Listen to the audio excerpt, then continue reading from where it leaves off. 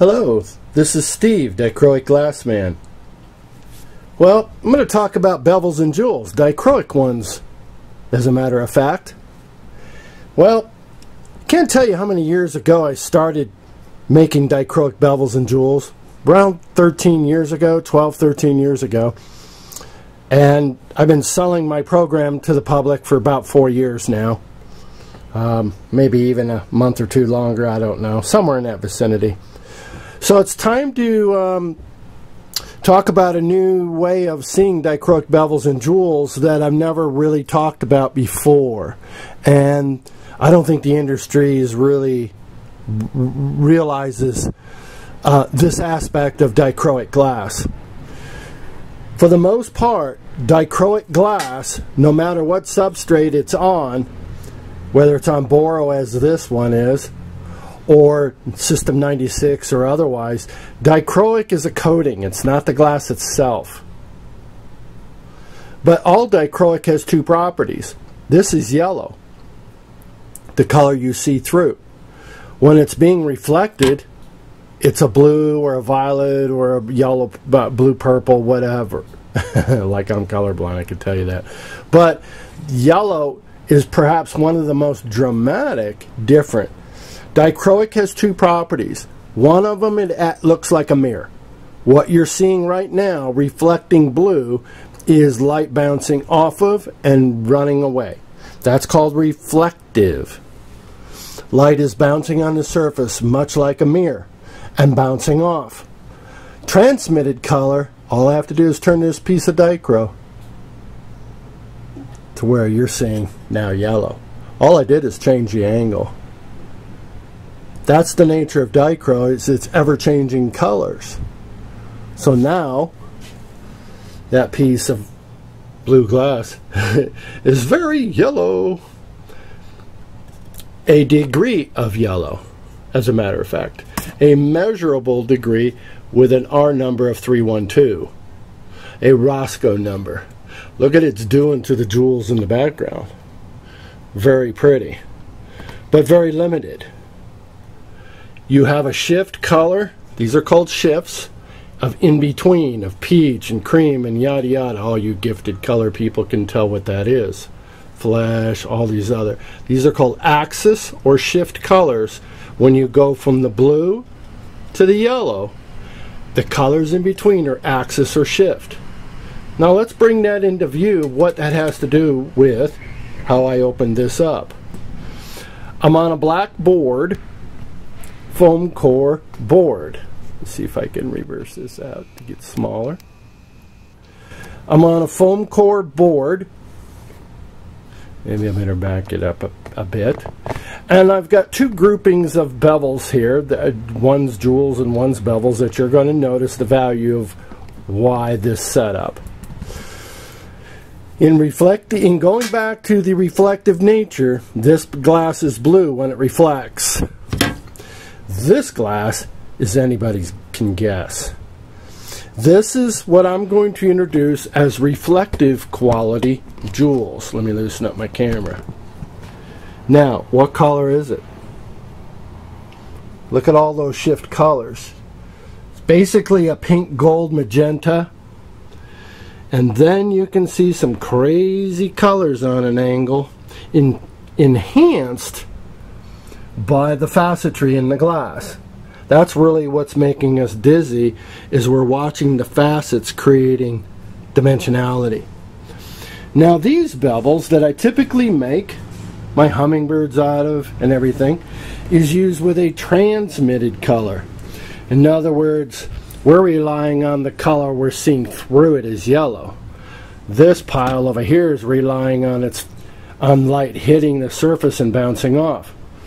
In the dark, these are way more effective.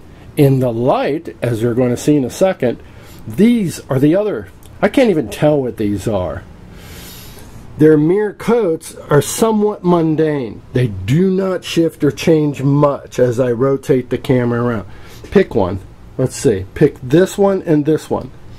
What are they doing any differently as I move my camera around? Can that limited effect out of these two Look again. The only thing that's really doing you anything is the faceting. Now watch these. There's a myriad of color enhanced by the facetry. Depending on the angles you look at these at, they're picking up all kinds of different colors. In a pile, that's amazing. And yet, all these are out of the same sheet of glass.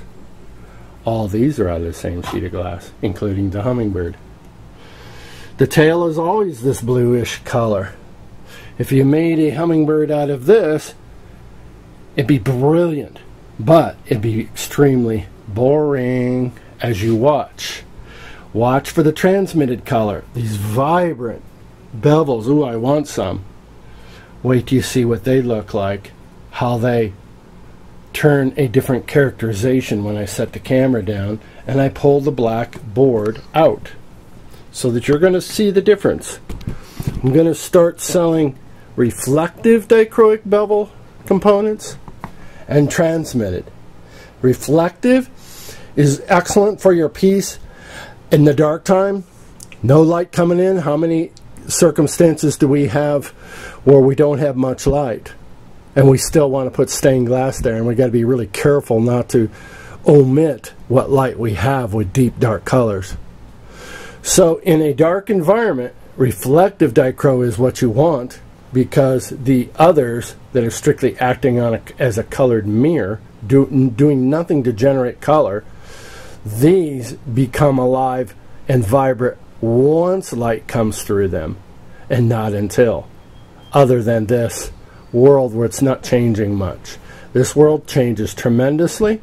When I pull this black board out from underneath the plastic, you're going to see in the transmitted light, of which this is their best asset, these are mundane, and the opposite holds true. Don't you wish that those bevels and jewels would be the same night and day?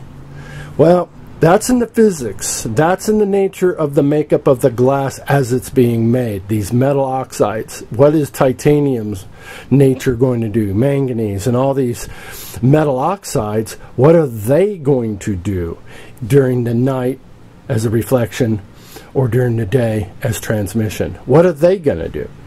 Has nothing to do with you and me and our what we do with our item. And I'm going to show you a dramatic case.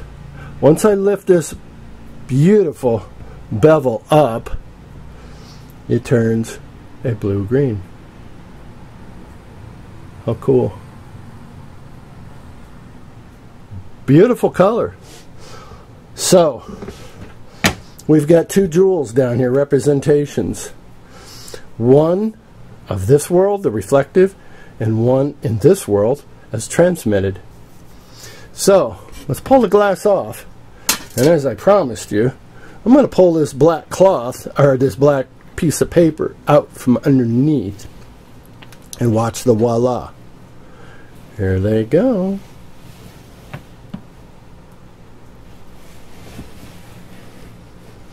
Now the rainbow bevels wake up. Do they really wake up? As the outcome is even limited as well. Now as I move my camera angle, there's still staying that family of color. Now look at these guys. They're all blue and green. Not as vibrant with the lights off. These get more of their color strength with the lights on. Transmitted means coming through. Reflective means hitting the surface and bouncing off in some angle of trajectory. Even with the hummingbird. As vibrant as they are.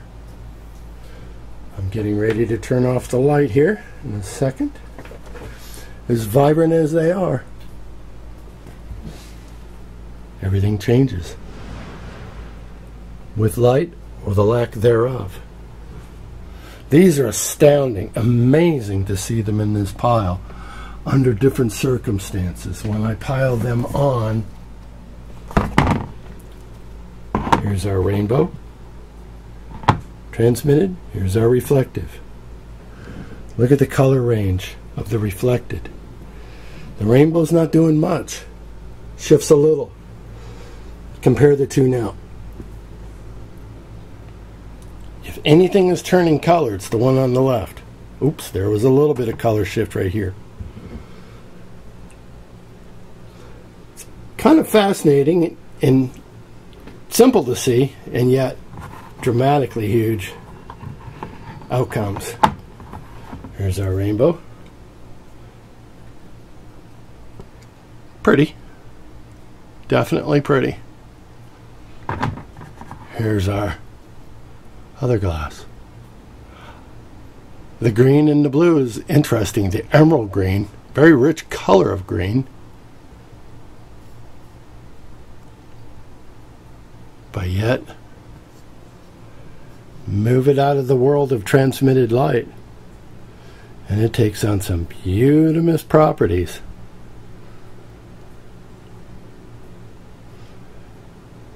Really, two different worlds.